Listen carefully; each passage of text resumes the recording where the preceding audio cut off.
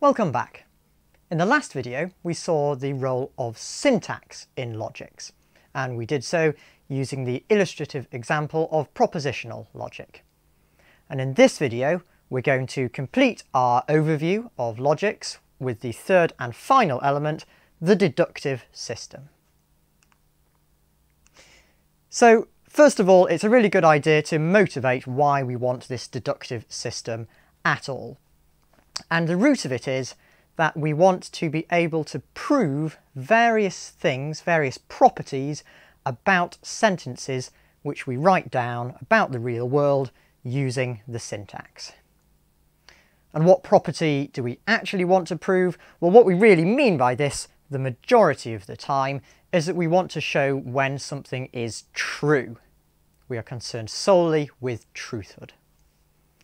So let's look at some examples. This is a sentence we can write down in propositional logic. F.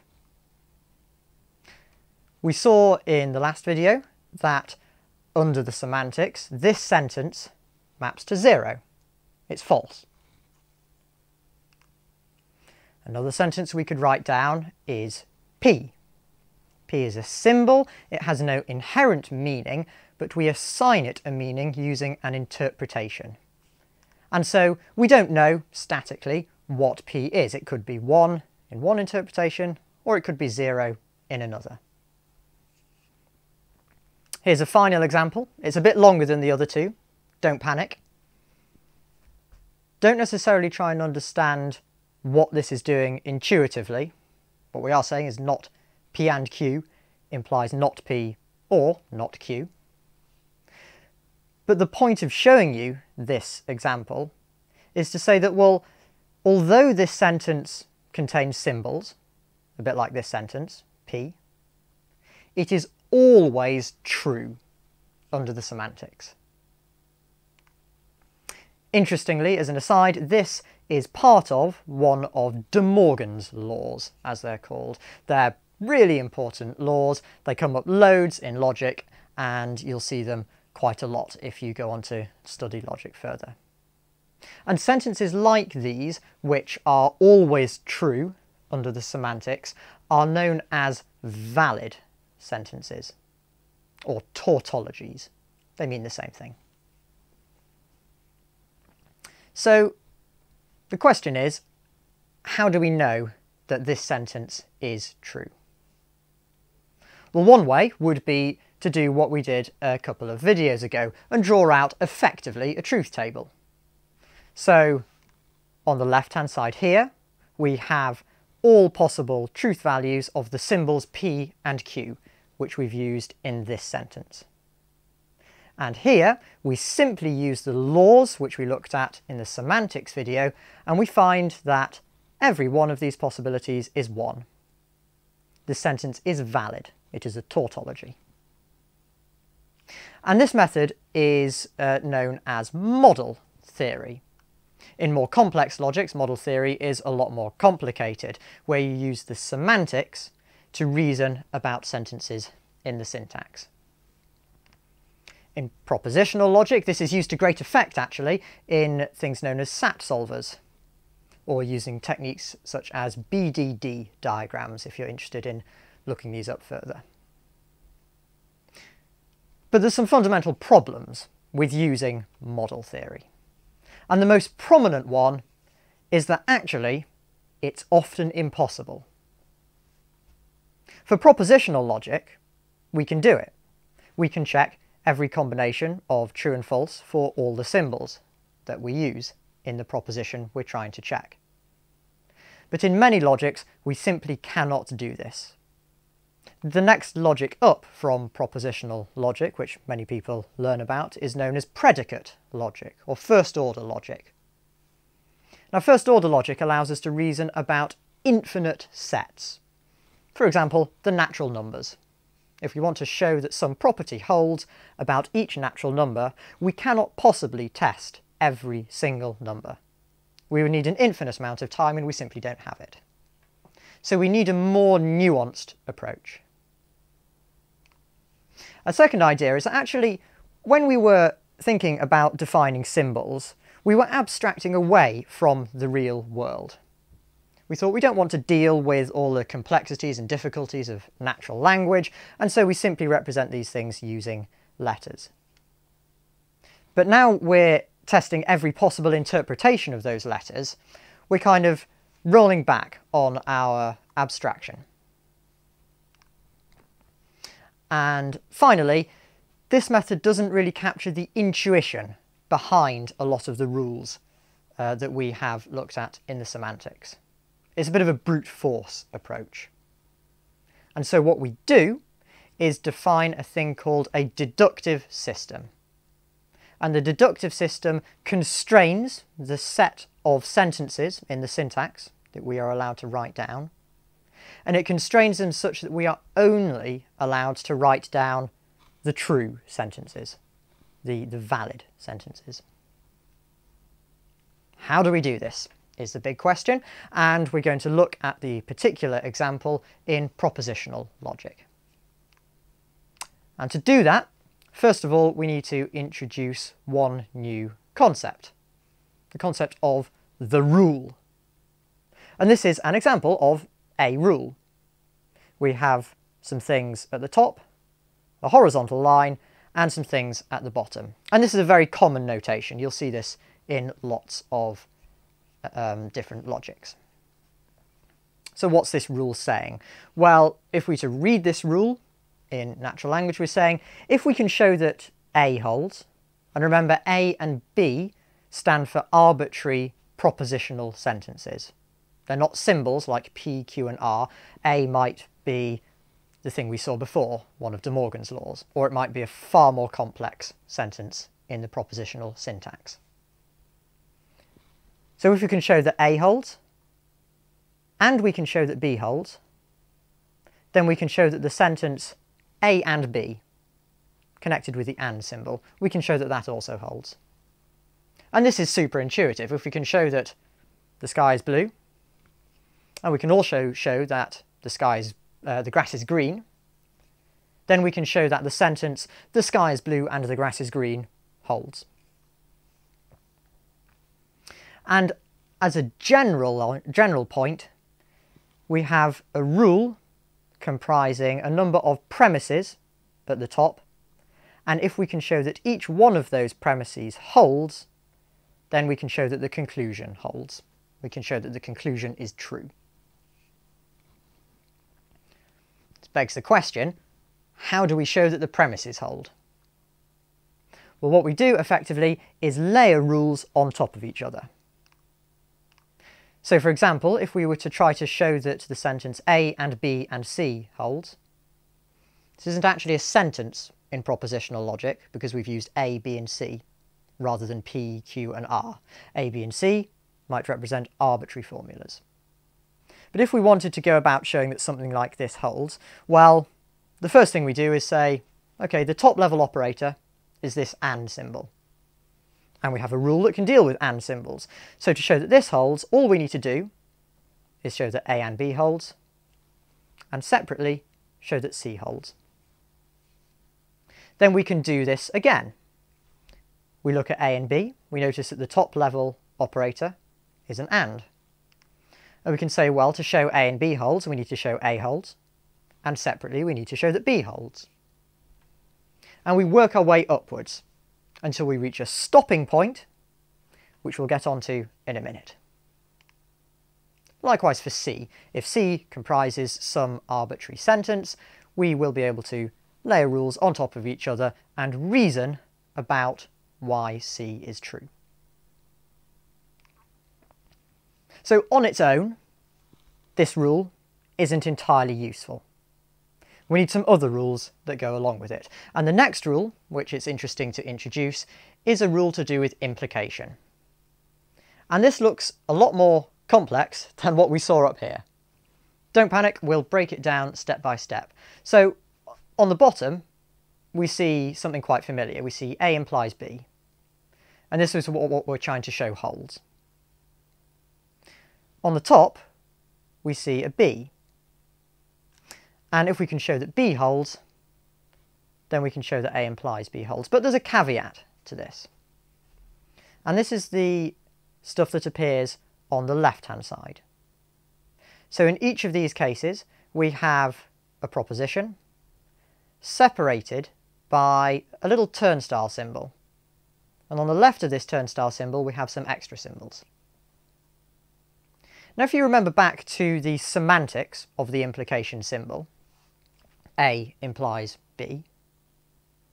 If A is 0, if A turns out to be false under the semantics, then we don't really care about what B is. A implies B is always true in that circumstance. The only time when we need to think about what B might be is if A is true. So what we're saying here is, in order to show that A implies B evaluates to 1 is true, we first assume that A holds. And under that assumption, if we can show that B holds, then we can show that A implies B holds and is true. And so that begs the question, well, what's this extra symbol at the very left-hand side? This is the Greek letter, the uppercase gamma symbol.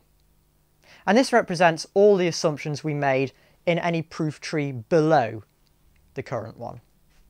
So perhaps somewhere down here we might have had another implication symbol, which assumed something completely different, and that needs to be carried up the proof tree. And the really important thing to note here is that we assume A here, and we'll assume A above this line. We'll assume A in the upwards directed proof tree. But A disappears once we show that A implies B. This is known as discharging the assumption. We discharge the assumption that A holds in the rest of this proof tree. And this concept overall of having some assumptions and then something we're trying to prove, these assumptions we call the environment. And we need to change slightly our original rule to incorporate this environment. It's not too complicated because this rule doesn't change the environment. It doesn't assume anything extra. All it does is carry any assumptions that we used further down in the tree through. So under some assumptions, if we can show that A and B holds, under the same assumptions, if we can show A holds, and the same assumptions if we can show B holds, then we can show that A and B holds. And this is starting to look rather abstract at the minute, so let's have a look at an example. We see down here a propositional sentence. And this is actually a propositional sentence now. We've used P's and Q's rather than A's and B's. This is something which we are actually trying to prove all the way. We've got a little turnstile symbol, known as entailment, and nothing on the left of it. What does this mean? It simply means that gamma, which we saw over here, and up in this rule, gamma is empty. We're not making any assumptions about what is true when we're trying to prove this sentence. What does this sentence say? Well, we're saying if P and Q holds, then Q and P holds. This is super intuitive. All we're doing is flipping the order. If the sky is blue and the grass is green, then the grass is green and the sky is blue. And yes, that's super intuitive to us as humans, but the point of this exercise is to demonstrate the use of a deductive system to prove something. So how do we go about proving this? Well, first of all, we take a look at this sentence and we think, well, the top level operator here is an implication symbol, remembering back to our order of precedence that we saw in the last video. And the only rule that we can apply so far is the implication rule. So let's do it. Draw a line and write what we need to here. So we've taken our left-hand side of the implication and moved it over to the things we are assuming to be true. And under those assumptions, we need to show that the right-hand side of the implication holds. And so we do this again. We need to show that Q and P holds. How do we do that? Well, we can use our rule to do with AND. The top level operator here is AND, and the rule fits. And in order to show this, we need to show that, assuming P and Q holds, then Q holds.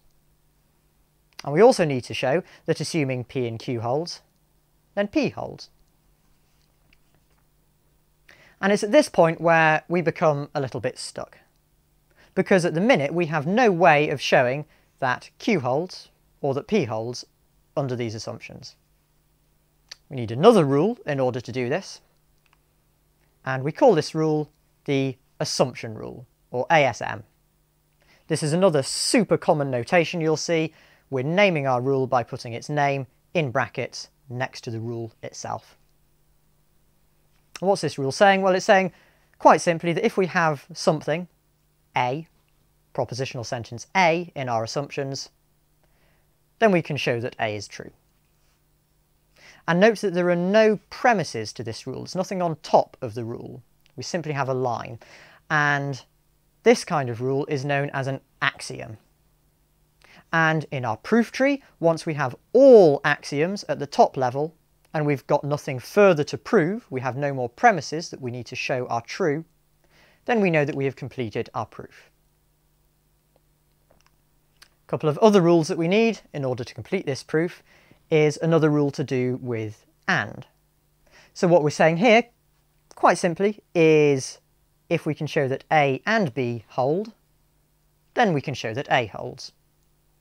If you can show the sky is blue, and we can show that the grass is green, then we can show that the sky is blue. And similarly, if we can show that A and B holds, then we can show that B holds. We're simply taking the other part of our AND. Now, how have we named these rules? We've named these rules AND E1 and AND E2. The AND symbol simply dictates to us that, well, these rules are to do with the AND symbol. And the E stands for elimination, because from the top part of the rule, the premises, to the bottom part, we are eliminating an AND symbol. And the 1 and 2 are purely for disambiguation between the two rules. And likewise, for our first rule that we looked at, we name this AND I. And the I now stands for introduction, because we are introducing an AND symbol as we take the downward step. So now we're equipped with all the rules that we need in order to complete this particular proof. We've got some AND rules, which we've now grouped together. We've got an implication rule, and we've got an assumption rule. And as we go further along through this video, we'll see some more grouping a little bit like this AND. So to complete this proof, we'll first look at the left-hand branch of this proof tree. And what we've done here is simply use the assumption rule, this one, to bring P and Q out of our assumptions and into the things that we've shown are true. Should note now that P and Q, under some interpretation, might not actually be true. We are only assuming that P and Q are true from our implication rule. Why can we do this? Well, if P and Q aren't true, it doesn't actually matter, because if P and Q isn't true, if this part of the implication is not true, then the whole implication is true by default. This whole concept of vacuous truth that we saw earlier. So under the assumption that P and Q is true, P and Q is true, we use the AND E2 rule to say that, well, we can show that P and Q is true, so we must be able to show that Q is true. We use the AND introduction rule to show that if we can show Q is true and we can show P is true, then we can show that Q and P is true. And finally, we use our implication rule, which we name implies I for implies introduction. We're introducing an implication symbol. We use that to take the final step. And you may have noticed actually that this second branch I've left out, and we really ought to prove this. We really ought to do exactly the same process here, but seeing as it is almost identically the same process, I'm not going to show that. So let's take a look at some of the other rules that we need in propositional logic. And I'll go through these relatively fast because the point isn't to show you propositional logic, it's to give you a feel of the importance of a deductive system in logics in general. So we have an elimination rule for OR. If we can show that A or B is true, then sure, they might both be true, but it might be the case that only one is true. So if we assume that A is true, and under that assumption we can show C, some arbitrary proposition C, and under the assumption that B is true, we can also show the same proposition C, then we can show that C holds. And we have an introduction rule. If we can show that A holds, then we can show that A or B holds for some arbitrary proposition B that we get to make up. And the symmetric case, if we can show that B holds, then we can show that A or B holds. So OR introduction number 1 and OR introduction number 2.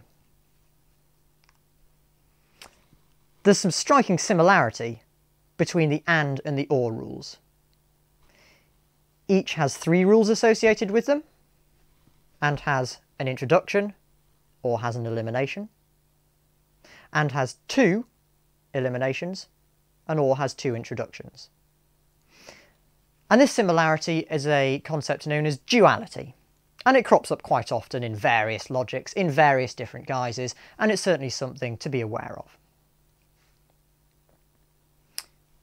Unsurprisingly, given that we have an introduction rule for implication, you can possibly see where this is going, we want an elimination rule for implication.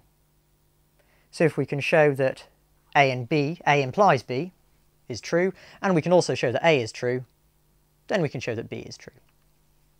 This is effectively saying, well, in the if-then reading of this sentence, if A is true, then we have if true, then something, and we can simply show B. That gives us our implication rules. The next couple of rules aren't quite as intuitive. They're all to do with the not symbol.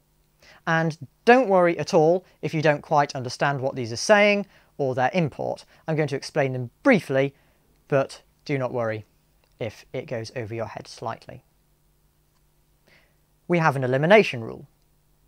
So what we're saying is that if we can show A, and we can also show not A, then we can show F. Hang on a minute.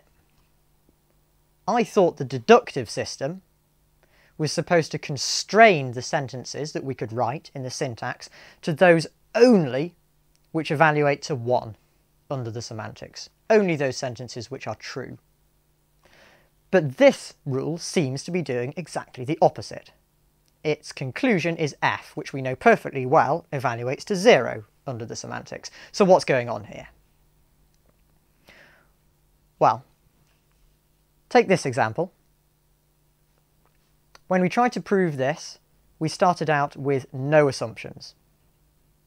And if we start out with no assumptions, then it turns out that this rule should not apply. We should not be able to find F as our bottom level of our proof tree. The only way we can generate this rule is in some certain context, if the environment gamma is not empty. And one particularly useful way of doing this is in the context of the not introduction rule. So if we assume that A holds, then, and we can also show that F under that assumption, then we can show that not A holds.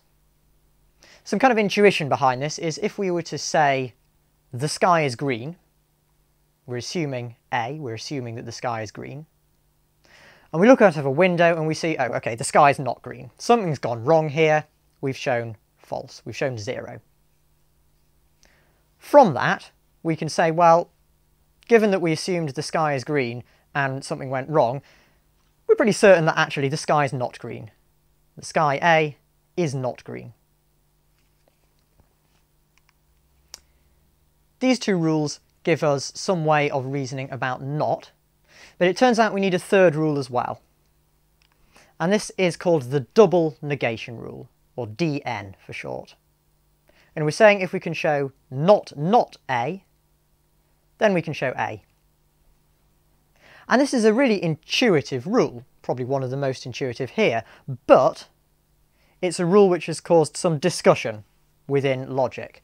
And in fact, there are some logics which do not include this rule at all.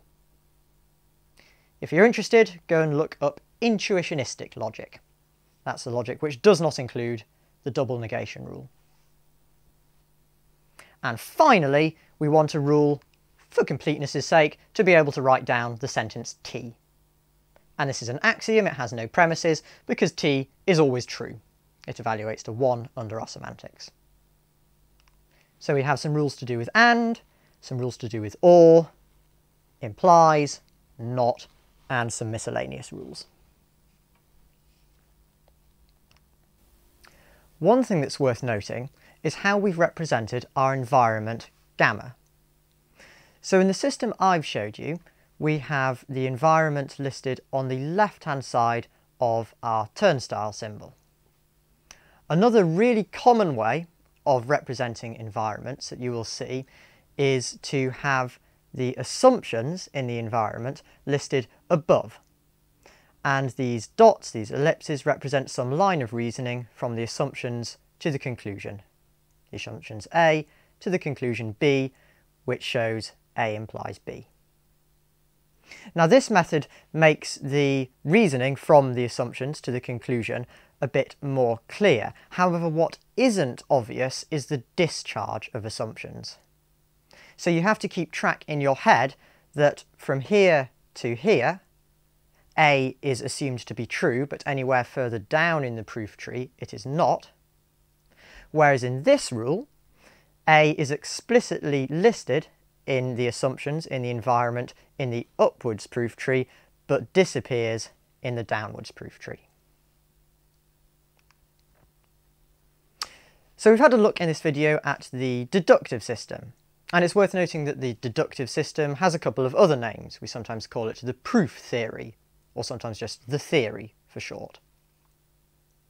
And just as in the semantics and in the syntax, where we saw there were some almost design decisions to be made about how we model the real world and how we represent it, how we write it down, the same kind of thing can be seen in the deductive system as well. So the deductive system I showed you today is called natural deduction. It's fairly natural to think about, it's intuitive and easy to understand. There are, however, other deductive systems for propositional logic and for other logics. For example, the sequent calculus is a deductive system which is designed to be good for automation in a computer. Hilbert-style proof systems look at the trade-off between the number of inference rules, those rules which have some premises, and axioms, those rules which don't have premises.